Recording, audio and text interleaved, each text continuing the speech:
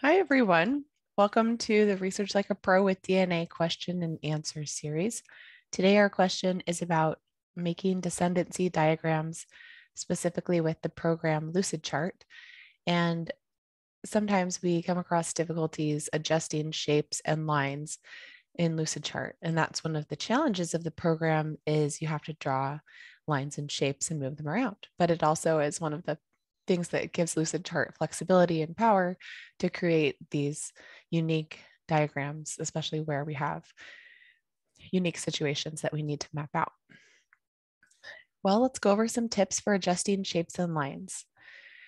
So the first thing I wanted to bring up is that when you are working on a diagram, it helps to zoom in close enough so that you can click on exactly what you want. And you've probably had this experience where you try to click on a line, but you click on the shape and they're all really close to each other.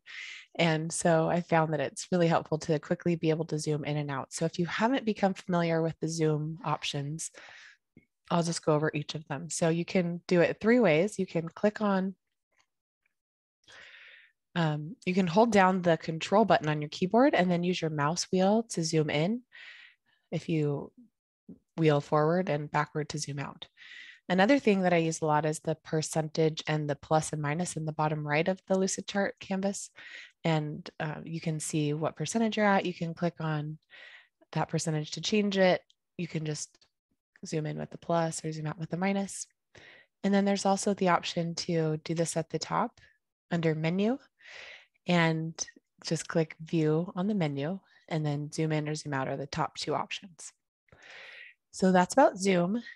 And I'll show you a couple of screenshots of that. And then the other thing for adjusting shapes and lines that I want to point out are that there are kind of 2 sets of colored dots and squares for shapes. And the blue square handles that appear when you click on a shape or line allow you to resize it basically. So if you click on one of those, you can drag it and then resize the shape. Same with a line. And then there's also the red circles that appear when you hover over an object. And so when you click on the red circle or node, that allows you to draw a line from the shape. And if you click and drag, you can draw the line however you want. If you just click and release the red node, then a default line will be drawn and you'll have an auto prompt window that opens and lets you choose a new shape, which I like to use a lot. So let me show you all these things with screenshots. So first, zooming. So the zooming option at the bottom right, when you click on the percentage, you can zoom to the content, zoom to the width, zoom to the page, and reset the zoom is the last one that you can't see. And then if you want to just plus or minus the zoom, you can do that here too. So these are all helpful options. And sometimes I want to quickly zoom out to see the whole page. And other times I want to zoom in just to the width of my chart. Okay, onto the blue squares. So when you click on an object or a line, you'll see blue squares highlighting the edges or the border of the shape. And clicking on this one will allow you to elongate the shape this way. Just like usual when resizing shapes, if you click on the corner shape, you can make the whole shape bigger by dragging it up and to the right. And same thing with all the other. So it's important to zoom in close enough to be able to see these clearly and to click on them precisely.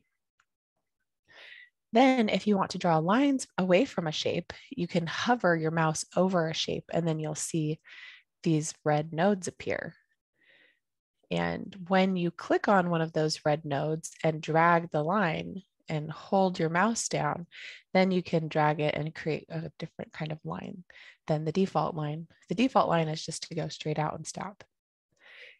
Then when you're done drawing the line, this auto prompt window opens and it has some of the shapes that you already have in your diagram. So if you want to add another green shape or another blue shape, you can quickly click on that and then you can connect that shape to your diagram. Otherwise, you can click these other shapes or you can just click out of that auto prompt window to not choose any of those shapes. And that's what it looks like when the line is selected. If you want to delete that line, just click on the line.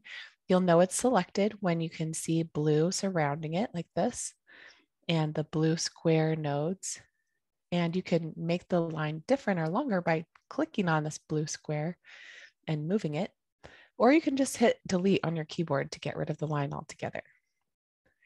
You can select other lines, and sometimes it's hard to see or imagine what the line is because it's connected to another line. So these are actually two separate lines.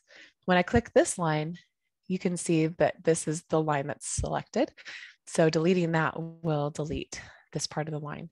But this part of the line overlaps with this line as well. So then this line will still be there. So this part of the line will still be attached to the shape. And so it might be helpful to just practice clicking on different lines and seeing what's highlighted. If you want to select all the lines and change them all to be thicker or a different color or dotted lines, you can go up here to the top and click Select All Lines. And when you do that, you'll see that all the lines are selected and there'll be a box kind of around them showing that these are all selected at the same time. Then you can go here to the line style on the toolbar and you can choose a dotted line. So if I haven't proven any of these relationships and I want to remember to check them, I can just change them to dotted lines.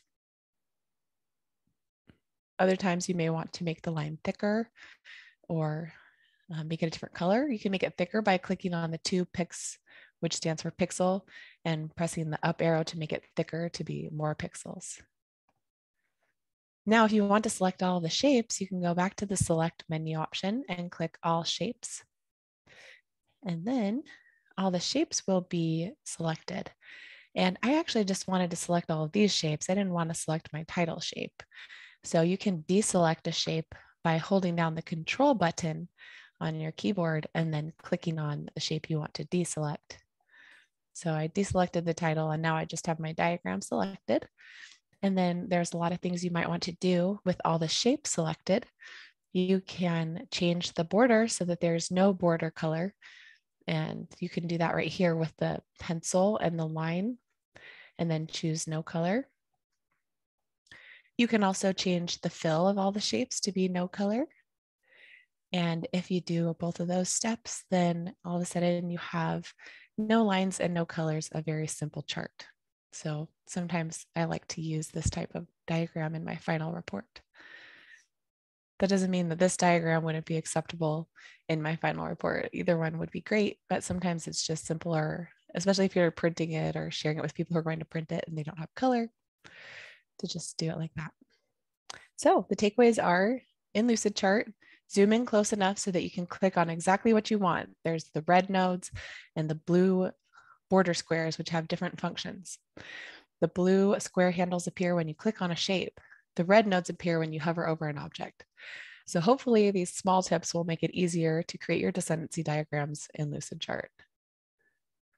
Any questions about diagramming with Lucidchart? Yes, we do have one question. Does creating the line and holding down the mouse work with moving a curved line? Yes, when you hold down, so when you click and drag to create a line, there's some default lines that appear, and you can do a straight line. If you move up, it will add a little bend in the line. And so it's not exactly going to turn out. It keeps the line kind of straight and adds in little bends. So it's not like just drawing whatever you want. It's drawing a straight line with a couple curves or bends.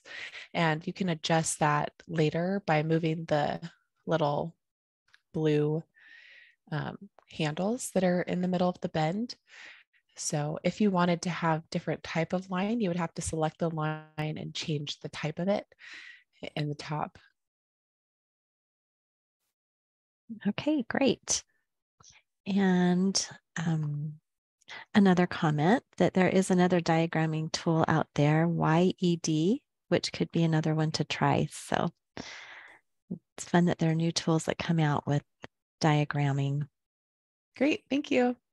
Mm-hmm.